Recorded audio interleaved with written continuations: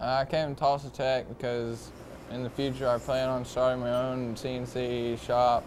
I've been using computers all my life, but it's more of the machine aspect that I like. I'm a machining instructor for first and second year, which is manuals and CNC machining here at Tulsa Technology Center. That means I take students that absolutely have no concept really of machining and take them through the basics of precision measurement, running a manual lathe, mill, and then I take a second year group and take them through the basics of CNC, which would be G-code programming, FeatureCAM.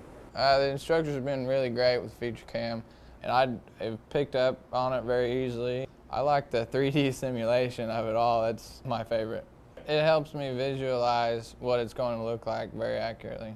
It makes me feel really good because people look at it and they get more of a respect for me as an adult, and I like that a lot. FeatureCAM gives confidence to a young programmer or a CNC operator, and that's what they're looking for when they go into industry. We've had 95% placement of all of our students. We've had students never actually even operating a machine going straight into using FeatureCAM as programmers and been very successful at it.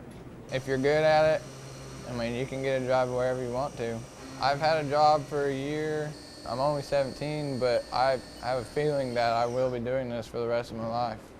We are training students to go to work not just immediately, but in the future, and I can see FeatureCAM playing a big role in that. They're on the cutting edge of CAM software.